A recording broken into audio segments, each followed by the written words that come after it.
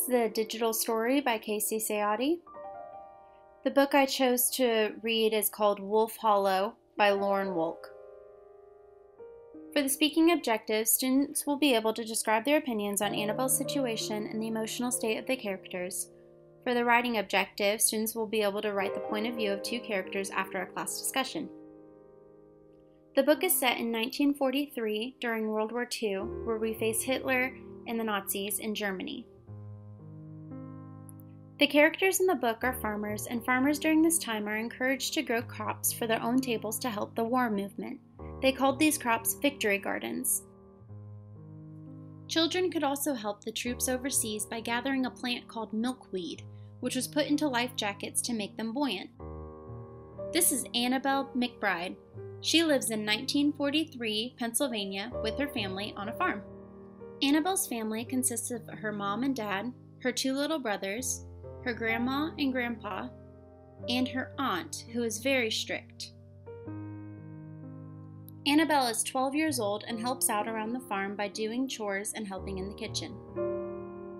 This is Annabelle's friend Toby. He fought in the war and lives in a very tiny shack. Some people around town are nervous around Toby because he acts strangely.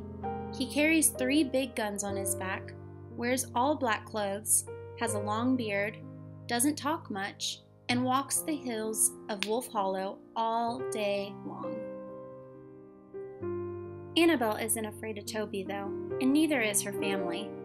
In fact, they often bring him leftover dinner or pie. This is where Annabelle goes to school every day.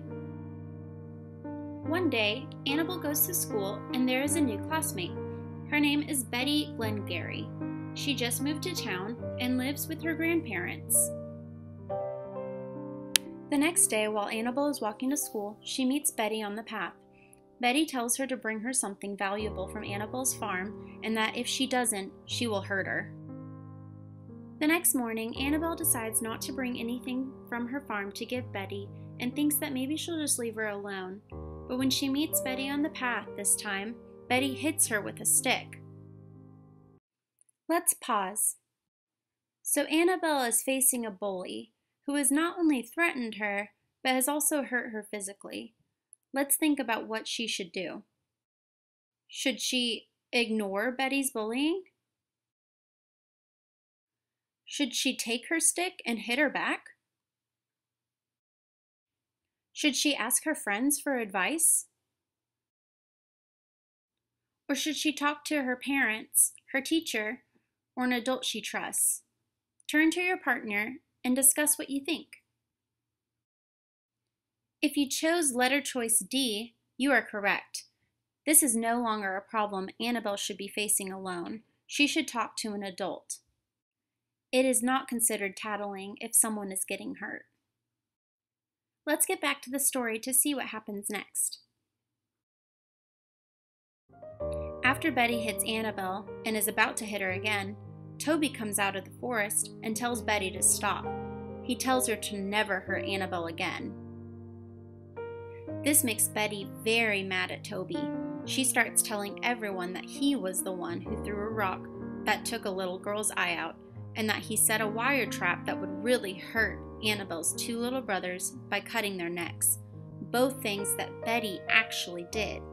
The town is already nervous about Toby because he's different, and they don't know that Betty is lying. Let's pause and talk about point of view.